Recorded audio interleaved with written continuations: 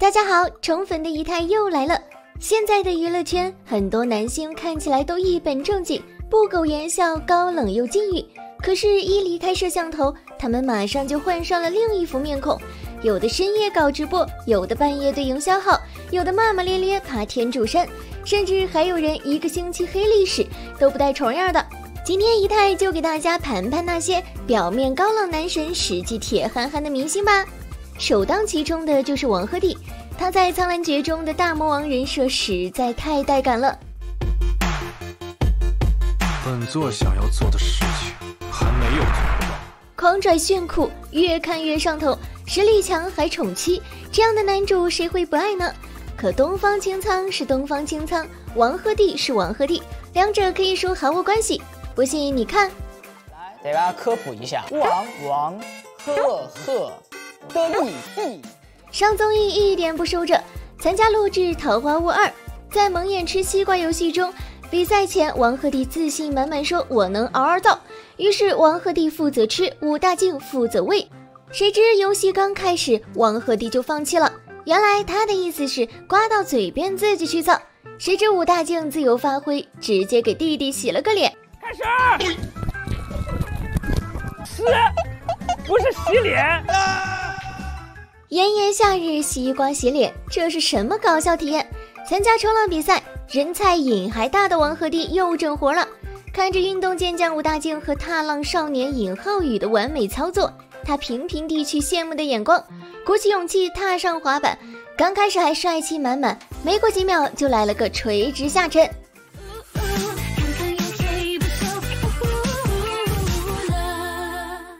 唱起歌来也有点搞笑在身上。说一段神话，话说那么一家，把旁边的秦霄贤都听迷糊了。感觉这词儿听过，但是你唱的不太对。最后两人一起切磋。说一段神话。当被问到和女朋友吵架，双方冷战时你会怎么做时，王鹤棣又语出惊人了。多好的聚会啊，出去嗨啊，出去嗨啊！当然还有这样的爆笑发言：傻瓜吗？送我一个这样的小傻瓜哟！真搞笑男本男了。杨洋也是个隐藏的搞笑男，公开场合的他完全就是禁欲系男神的最佳代言人。西装男神中他必须有姓名，又美又飒的军装也是让人移不开眼。出道以来，杨洋一直都是以高冷男神的形象示人。在《盗墓笔记》中，他是冷静沉默又让人觉得可靠的小哥。在《微微一笑》中，他又变成了高冷学霸肖奈。到了《你是我的荣耀》里，他依然是高冷的设计师于途。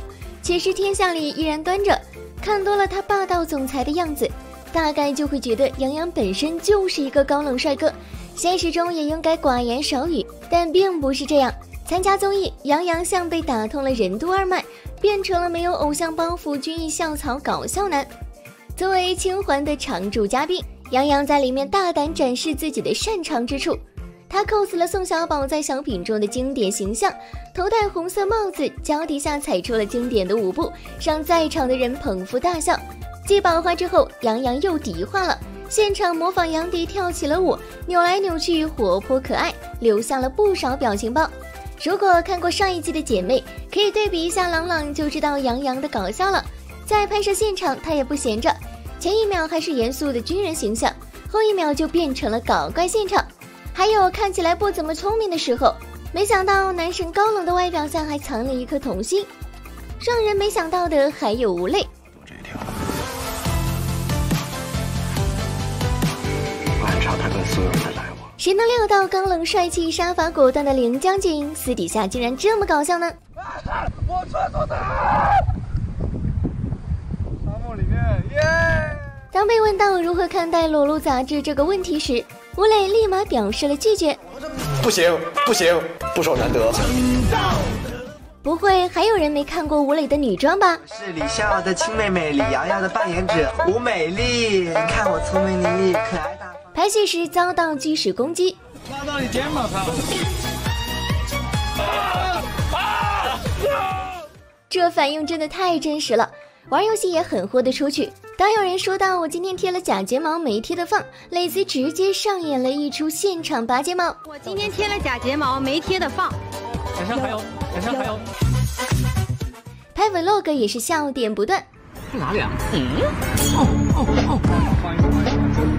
我在晋江市人民政府门口。和赵露思直播自带闪现技能，把露丝都笑牺牲了。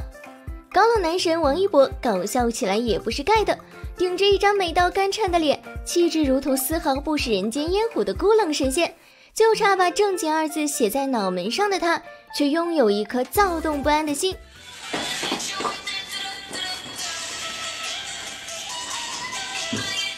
王嘉尔认真跳舞时是这样的，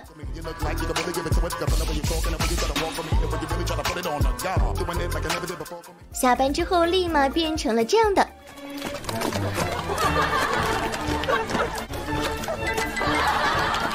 做了1年现女友的我，一直对李现有着深深的误解，我以为的他应该是这个样子的。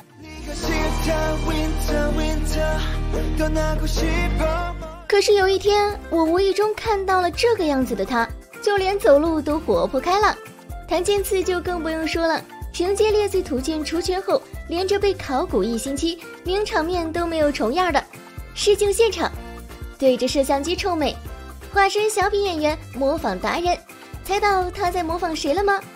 此处插播一个名场面，某处他在台上模仿大猩猩的时候裤子破了。不过大家也不用太替他担心，因为之前还发生过更尴尬的事。女装这块你谭哥更是没服过谁，还有著名的队友亲亲场面，开个直播也是笑死人的程度。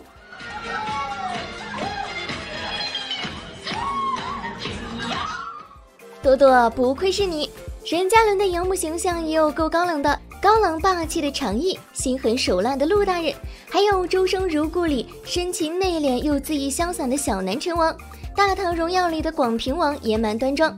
可以说不论是深情儒雅还是冷酷腹黑，任嘉伦饰演的每一个角色都是人间理想，热爱演艺事业的同时还是个有担当的好男人好爸爸。和老婆恋爱长跑5年之后大方官宣，还时不时说自己要带娃。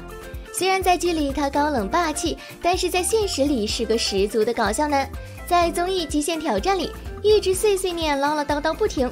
与之对应的是任国超，这个本名比艺名更火的名字，戏外的他无时无刻不在放飞自我。我爸打我，我爸打我，我爸打我爸打我。敖英艺人刘宇宁也是个双面帅哥，人前是温柔深情的好都，帅气有实力的摩登唱将，人后是敖英艺人，深夜直播安利搓澡巾 cos 东北蜘蛛侠。这蜘蛛侠不能说和正版一模一样，只能说毫无关系。网友表示你吓到我了，顺便还手把手教网友怎么美颜，跟网友比摇花手，有谣言就辟谣，没谣言就自己给自己造谣，只要我嘴快，营销号就跟不上我。直播间拜寿挖鼻孔，各种绝活应有尽有，连景甜都被他直播圈粉，称看完后睡不着觉。别人直播播3-5个小时，他直播能从前半夜播到后半夜，跨好几个年也没问题。粉丝好帅啊，今天不戴帽子好帅呀。刘宇宁，你看你这个没见过世面的一个样子。人间欢乐刘宇宁，心情不好去看看刘宇宁直播，保你笑到岔气。接下来这位就更厉害了，直接深夜怒怼营销号，他就是号称9亿少女的梦的林更新。他被称为最接地气男明星，凭借出色的颜值和演技走红。然而最出圈的还是他的沙雕体质。先欣赏一下林狗语录：林更新手撕黑粉这种事已经不是第一次发生了。曾经有一位粉丝去探班林更新，看到他正在和一位黑粉互撕，结果这位粉丝困了睡一觉起来，林更新还在和黑粉对骂。当时已经凌晨3点，该粉丝也是甘拜下风。林更新还多次因对黑粉骂营销号上了热搜，不愧是内娱反黑第一人，有张帅脸又有有趣的灵魂，演技又好，跟林更新谈恋爱应该蛮好玩的。不过弱弱问一句，楚乔传2什么时候安排？在这个系列里还有位藏得很深的少年，那就是3届扛把子刘学义。久居3届帝君之位的刘学义，虽然在戏里风度翩翩，眼神凌厉，气质出尘，一副生人勿近的样子，但在戏外完全就是个傻子，同时也是凭借沙雕气质躲过网暴的第一人。尤其是爬天柱山时，当人们都沉迷于骂后尘师兄时，刘学义早已凭借爬山的名场面圈了一大波粉，成功洗白。瞅瞅这大冤种，爬个山还骂骂咧咧的，对不起，我先笑会儿。白敬亭不用说话，站在那里就是笑点，一个被沙雕气质环绕的男人，人送外号终极梗王，没有他接不住的梗，也没有他不敢得罪的人，包括快被他气断气的撒贝宁老师，在他身上什么沙雕事儿都变得稀松平常。比如有粉丝委托别人给白敬亭送信，结果委托人错把信送到了张卫健手上，然后画风是这样的，不愧是梗王，跟正常人关注的点就是不一样，希望没有中间商赚差价，以及自己偶遇自己，用小号夸自己帅，大号回应要低调这件事，甚至把撒贝宁老师对得欲哭无泪。到哪儿都得化妆了，自己长什么样没数吗？你不需要保险了。好的，我拍天宝，拍天宝。论搞笑这块，王耀庆也没输过。